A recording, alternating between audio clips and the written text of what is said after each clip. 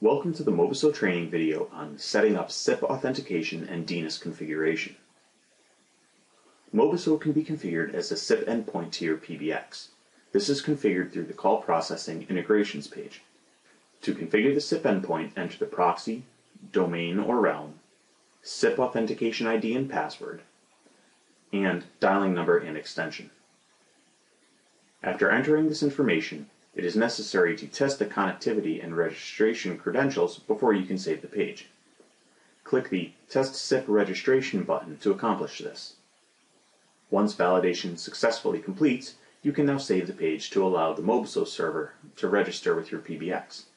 However, for calls to be answered, it is necessary to go to the DNIS page and enter the number that you have just configured. One limitation of configuring Mobiso as a SIP endpoint is that there can only be a single SIP registration for the system. For additional information, please reference the admin guide or refer to any of the other training videos available online.